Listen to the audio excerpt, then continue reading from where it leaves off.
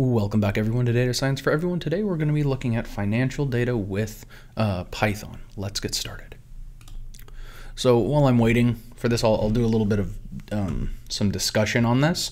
So again, we have our standard imports, pandas as PD, numpy as MP, seaborn as SNS, matplotlib, pyplot as PLT, and then again our matplotlib inline. We need to pip install yfinance. Yfinance is a API for Yahoo Finance. The usual one that people use now is also Pandas Data Reader, but it's a little bit finicky. Recently I've been using more of this yfinance. It has some eccentricities that we'll talk about shortly. And then also at the end of this, once it has successfully installed in here, make sure and do import yfinance as yf. And then we'll get started on the rest. So next thing we're going to do is just do a basic example. Okay, I'm going to actually take this just from the GitHub page. And then we will, from there, we'll actually do a really more complex example. We'll even grab some and do some data cleaning as well. So let's go from the basic example. So we've already imported yfinance as yh. So let's do Microsoft, and we can do yf.ticker. And so this does expect that you know ticker symbols and how to do that. Check your old finance classes, etc. for that. So msft, we run that, and this gives us a ticker object. So if we can do msft.info, here we can look, and it will grab all kinds of stuff. And so you can see that this is actually in a dictionary. So we have all kinds of static data that we can get. So for example, what currency it's in, what United States it's in, if that has information on the company officers, day highs, lows, again, all kinds of stuff. Even, for example, the logo of the company, legal business names, short changes, a zip code where they're located. It gives us all kinds of information from that.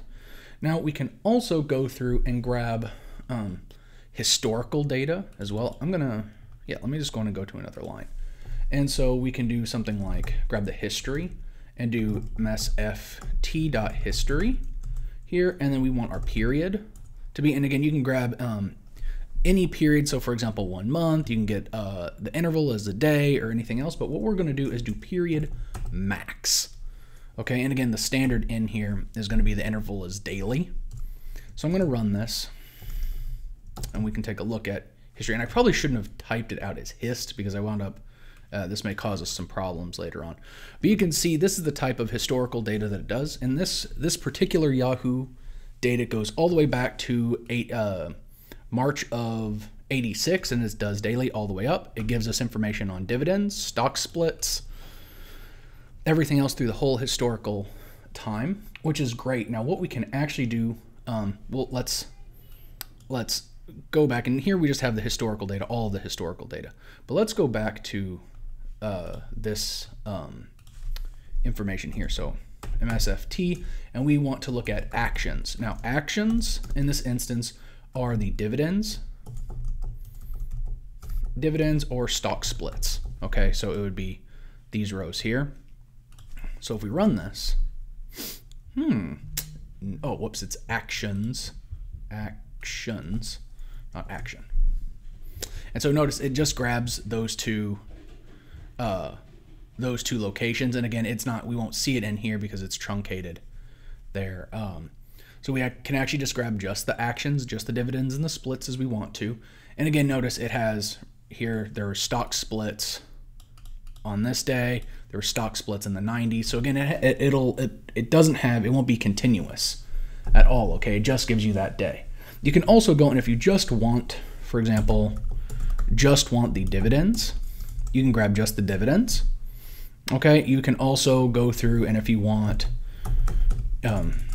we can also go in and grab just the splits as well. Now we can also grab very cool stuff. Okay, so msft.financials. Again, this one doesn't have anything, but we can also, let's see if it has any of the quarterlies. Let's do quarterly financials for now. Nothing. Okay, so let's see what else we have. Let's see if we have any information on major holders. So here you can actually see, for example, all of the information about the shareholders, okay, which is fairly cool. We can also grab, for example, if there's any institutional shareholders. So institutional holders. So here you can actually see all companies that actually hold, and again, these are major industries or institutions that actually hold on to their stock, which is kind of cool as well. So again, here you can see the #1 shareholder is Vanguard with, let's see, 100,000. So 614 million shares, something like that, which is fantastic. We can also grab, for example, their balance sheets. And again, this doesn't have anything. Let's do cash flow, see if there's cash flow. No information on cash flows. Let's see if there's information on their earnings. Nothing on earnings, but again, I'm just showing you guys kind of just information that you could potentially grab. Some places have it, some don't. So let's look at if they have now look here, they have data on their sustainability. Okay, so again, it's kind of interesting to see what type of information you can get from here. I will let you guys kind of look at that and peruse at your by yourself. Let's also look at what recommendations here. So what firms want to say what you should do with it. So for example, to grade, so they say that it's buy, some say that it's a long-term buy, some say that it's overweight. And so we can actually, even from here, we could do something like, let me actually grab this. I'm curious as to what everything has in to grade. So we can say we want to grade, and then we want value counts here. And so we can actually look and say, all right, out of 315 rows, and again, this has, remember, this is also time series, okay? So we may want to group it by year or something like that and then do it. But anyways, 90 say buy, 67 say overweight. And so again, you have all kinds of information on here on how people actually, whether they recommend to buy the company stock or not, which is fantastic if you want to use this for financial analysis, or even like if you're a certified financial planner, this type of information is priceless to you. So let's also look at what else. Let's look and see if they have their calendar. This is their earnings reports, okay, which is nice. So earnings date, earnings average, their lows, their highs, all of this information. And then we can also see what stock exchanges they're available in. So let's do is in. And here, and again, so this is telling us this is their International Securities Identification Code. So it's the ISIN. And then let's see if there are any options. Okay, and so these are their get options and their expirations. So this is great for, again, doing a deep dive into a single company. But I personally, a lot of times I like to do kind of more large scale analysis. So let's actually go through, this is just the basics. We can always go through and plot these as well. So we have that history data. We can do plot on top of this. Kind is equal to line. And let's see. Let's do fig size, and we want this to be a 12 by 12. So notice this just looks like nonsense right now, okay? Because again, it has predominantly the volume. So what we can do in here is do subplots is equal to true, and this will subplot out everything. And I should have put in colon in here. Here we go. And again, notice that this is the whole time. So again, if you're wanting to look at basic financial crises or anything else, it's better to probably cut it up into the time periods that you want. And we can talk about that another time on how to do high levels of financial transaction data and looking deeper into time series analysis. But I'd like to go through a little bit more of an advanced example, something more fun. At least, well, I guess, I don't know. Some people may think that this is a drag, but I personally think it's fun. And why? I want, hold on. All right, that was a weird fake out. All right, so let's talk about advanced financial data. What, importation or gathering maybe. Okay, so a couple things that we can look at. Okay, so this was a single company. I have a tendency to like to look at the major indices. Okay, so so major financial indices.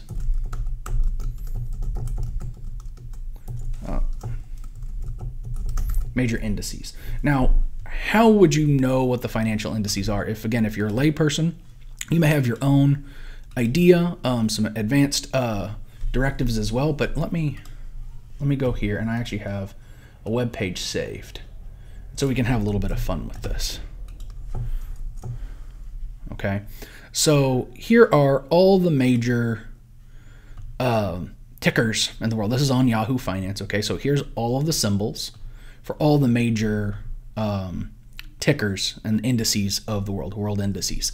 Now, we're going to use this, okay, because maybe let's say that this website updates from time to time. Maybe rankings change or something. So I want to use this as my kind of go-to web page. Now, some of these indices have historical data saved in Yahoo. Some do not, and that's okay. All right, but we're going to use this as our kind of go-to. Now, I'm lazy. Okay, I really dislike having to type things out. So we're going to actually scrape from this website. Okay, so what we're going to do is do major indices. All right, and then here we're going to do pd.read HTML, and we're going to grab that whole data set. And I only want the first data set, okay, the first table. So then if we look at major indices, take head on here, notice we actually have that data that was shown there. Now again, it's going to have NAs for some of those because they had interactive graphic images inside there, and again, we don't actually want those, so it's good anyways. And technically, all of this other data is useless to us. I want to grab the ticker symbols, okay? And so we're going to grab those, and we're going to create our tickers. Now, first, let's do, we have our major indices here. We want to grab the symbols, or the symbol list. So let's take a look at it.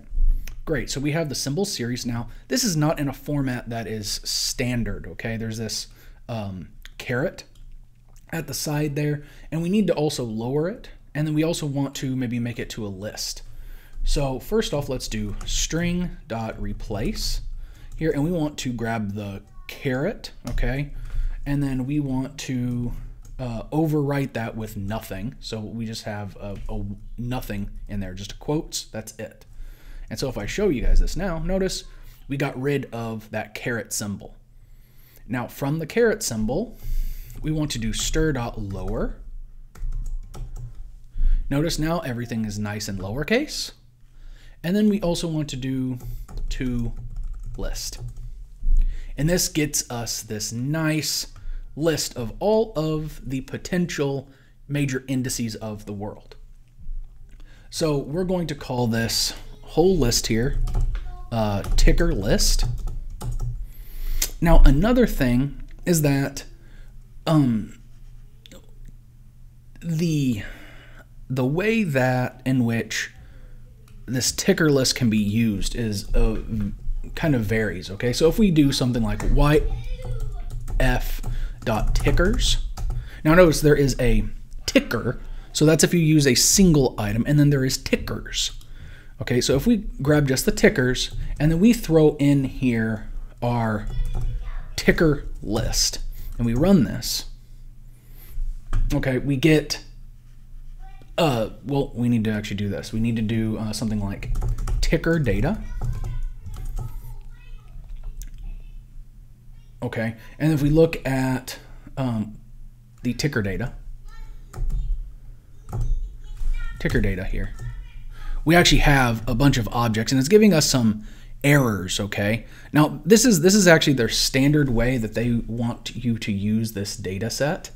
Okay, in on their GitHub page. I personally am going to delete it because it doesn't work very well sometimes. Okay, it gives you back a lot of errors. What we want to do is go through and do something like df is equal to yf.download, and then we have our ticker list, and then we have the period in here, and I'm going to write everything out explicitly. I want it daily, so 1 day. I want a start date in here, and because I don't want everything, I'm going to do 2020 January of 13. Okay, and because this actually, I'm having this match up with some research that I'm doing on COVID-19 and financial markets. And so this is my data set for COVID-19, starts in January of that last year. And so then we also want an end date in here of 2021. And today is going to be March, I believe 10th. Let me see. Yes, we're March 10th today. And so then I'm going to run this. Now we will be getting some errors in here. Don't worry about that because there are some data on there that have been delisted, okay? So that data is not available to us. Now we can look at the size of our ticker list here, and we can do a length of our ticker list so you can see how many there were. There were 39. Now notice 29 failed downloads, okay? That's fine. It just means that that particular data didn't have a lot of historical data, or maybe it's been delisted for some reason. Okay, don't worry. Again, it gives you a list of what didn't work, but I'm interested in what did work. Okay, so let's actually take a look at our data frame now. And notice it's a big one, okay? It has our adjusted close, it has our close, it has open, it has all different items. So we can also take a look here at dot columns. So notice here, what's actually happening is that this is a multi-index of columns. So it has, for every adjusted close, it has, for example, this here is the Shanghai stock index. This is the Shenzhen, okay? These are Chinese stock indices. And it has this for all of the data, okay? The adjusted close all the way to the volume. So you can keep it all, or you can grab only what you need, okay? For all intensive purposes today, I want to keep the adjusted close. So I'm just gonna call this adjusted close, close here. And I'm going to do, also, if you notice here, if we look at the data really quickly, there's a lot of NAs, okay? There's a lot of missing data because some depending on the time of year and the location, they will have some missing data. So we need to set up something to clean this data up a little bit. Okay, so there's a lot of NAs, so then maybe we'll give it a threshold. Okay, so let's do df.drop NA, and we're going to give it a threshold here of, I'll give it 10. Okay, and so this threshold here actually guides us on how to clean up. So again, it's how many non-NA values are required. So again, we need at least 10 non-NA values in a column in order for us to keep the data. So notice this is actually currently it's taught with axis is equal to 0 as a standard. So we'll do axis is equal to 1 for our columns. And then we also want to grab the adjusted close for each of them. And we also want to drop, and partially it's part of this is because I know this XAX axis is equal to 1 simply because it's not useful data to us. Okay, it's very, very, you know what, let me keep it and then I can show you guys why we dropped it here in a second. So now if we look here, we have adjusted close, and let me look at the head. Now notice here we do have some missing days. Okay, so we have, and again, so Shanghai Stock Index, Shenzhen, Dow Jones Industrial Average, Shanghai. This is for Mexico. I do not remember what these two are. I'm sorry. But we can always go back and talk about them. So now let's do just a little bit of plotting. Adjusted close dot plot, and remember, I'm going to actually do subplots in here because they're on. Actually, let's do this. Dot describe. Dot t. And so here we can see that they're on kind of wildly different scales for the minimums and their maximums. So again, if we plot this all together, for example, we'll see this, we'll see like the Dow Jones or something like that, and we'll see some of these others like this Shenzhen. But the problem being is that this is not going to work very well because they're on different scales. Okay, so, and you know what, let me just go in and show you what I mean. If I just do dot plot, notice, and let me do something bigger. Fig size, we'll do a 12 by 12. So notice, all right, so we have two up here, we have some down here, we have some down here. Now these almost look flat, right? We don't see any variation in them whatsoever. That's not useful to us. So we want to go through and grab subplots is equal to true. And so now we actually see this. Now we can see here that this XAX, it stops after 2020-05. It stops. We have no data, so it's useless to us. So I'm going to go back up. Well, actually, I'll do it here and just put in a note. Will drop XAX due to lack of viable data. So we'll do something like ADJ close, and we're just going to override it. So ADJ close dot drop here, XAX access is equal to 1. So now if we look at our adjusted close in here, we can do plot, and what do we want here? Fig size here, and we'll do a 12 by 12. You know what, let's do a 12 by 20. So it will take up more of the page. And then we'll also do subplots is true. Whoops, and I need to put that in there. So now, that didn't come out the way I wanted it to. Let me rerun it. Okay, so now we can see that we have relatively clear data. Now there are some missing items in here. We can take care of that in a variety of different ways. But let's look here and see what we can see though. Again, everything has this dip. Again, this is pre-COVID. Or starting at COVID, and again we can see how everything dropped. Things are starting to look better, but then again they kind of waver. Again, we have these dips and jumps all over the place. So maybe the next thing we would want to do is maybe clean up the data. We'd want to do some other visualizations. Later on, we can even merge this with our COVID-19 data that we've looked at in the past and do some sort of analysis. Okay, so we can let's talk about some other things here. Now, I have just this subset of data, but one thing that we do like to do is resample our data. Okay, so for example, you maybe have this data, and let's say that you want it like maybe every 4 months or something like that.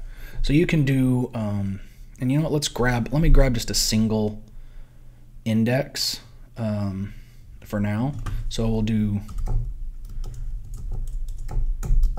the Dow Jones and do adjusted close, and we want DJI. So now DJI, we can take DJI. We can take a look. Now one thing that we can do here is dot resample. And so you want this as maybe, well, quarterly. So, okay, so every 4 months, and you want the mean for those every 4 months. So this will give us the mean, the quarterly means for this data set every 4 months. Now again, this may not, because again, right now I'm just resampling it and doing the calculation. But what you would probably want to do, for example, is change the variation. So for example, you want to make sure that everything lines up in the right way. You can't just say, oh, get me the quarterly data starting today. Well, we can calculate it just like we did, but you need to have it actually set up with the proper quarterly earnings reports, that type of stuff. So you'd have to make sure that your data lines up, but you can just run it just like this. We also have a couple other things that we could do. So for example, we can do maybe, what do we want to do? We can do the daily percentage change. Okay, so we can actually create a new, let me just create a new variable, all right? DJI percent change. Let's just do P change, per change. Okay, and so this would be something like this. We have, and I'm gonna do this just with the adjusted daily close. So DJI here, divided by our DJI, and then we want to shift the data by 1. Okay, and so maybe how's the best way to show you guys this? Hold on.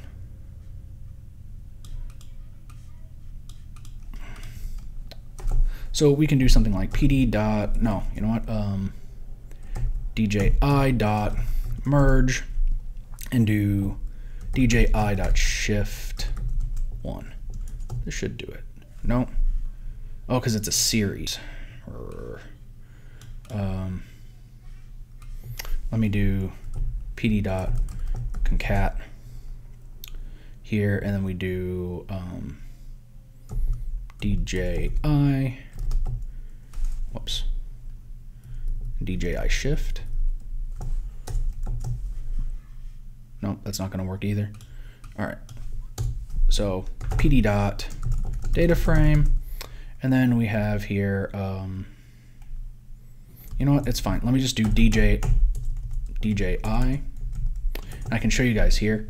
So this is the first, this is our normal data set. Now if I grab DJI shift 1, it's going to shift everything down 1, okay? And so this is, we're able to do differences, we're able to do all kinds of other mathematical representations. So for example, just like doing the percentage change.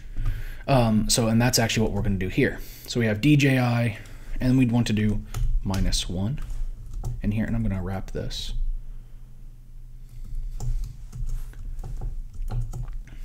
Okay, so we can do DJI percent change, and so we can also do dot plot. Figure size here, we'll do 12 by 6. So here you can see this is the difference is the daily percent change, okay? So over time you can talk about volatility of a market. Okay, so again, COVID started out, there wasn't bad, and then we kind of had this panic, and then it started to kind of become calm again. Okay, as you can see, again, there's some major dips here and there, but overall, the market kind of regulated itself to be more calm to this new phenomenon.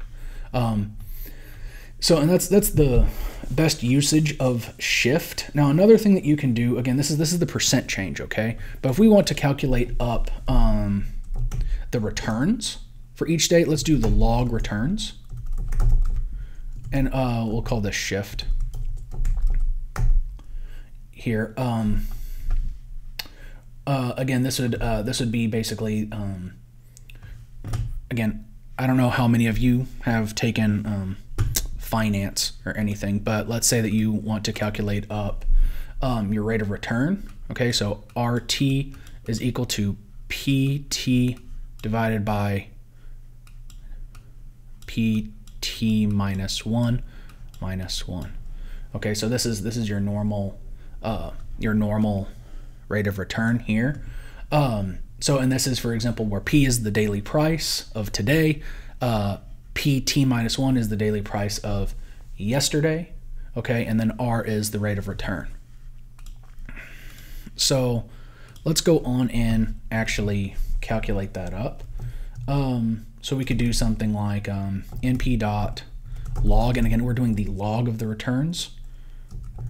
So we want dj I divided by dj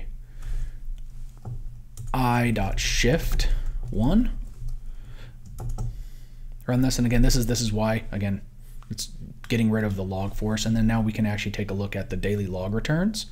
And so I'm going to just grab that, put that there, change this out to log return shift, run this, and again, notice they look almost identical.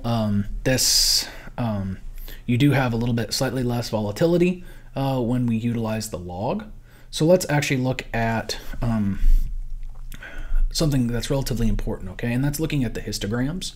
So if we do this, dji dot hist, let's do bins is equal to 50. Now this is on the normal data. The normal data. Notice there is heavy skew to this data set. Okay, let's do. I'm going to copy that fig size. Keep using it a lot.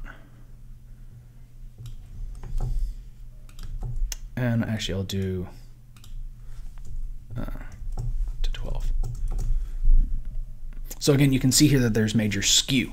Now this is a no-no whenever you're trying to do some financial predictions, that type of stuff. We want the data to be regularized over time. So that's why we would grab, here I'm gonna just grab this whole thing so it'll be copied over, but we do the percent change or we do the differences.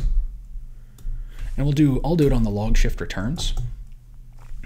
Notice here, everything's kind of squished up, okay? And again, that's because it's been slightly normalized, but let's also do this on,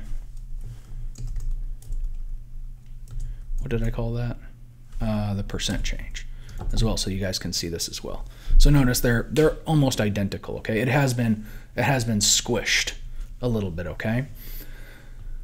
So this is just something that you guys can take into account. This is how you can normalize data, how you can clean the data, how you can look at your daily returns on the data. We can even do something like cumulative distributions, cumulative daily returns, that type of stuff as well. Now, let me see what else I have that we can do something that's kind of cool. Thank you everyone for watching. If you like this, please comment, subscribe, and click that like button. I'll see you guys next time. Bye-bye.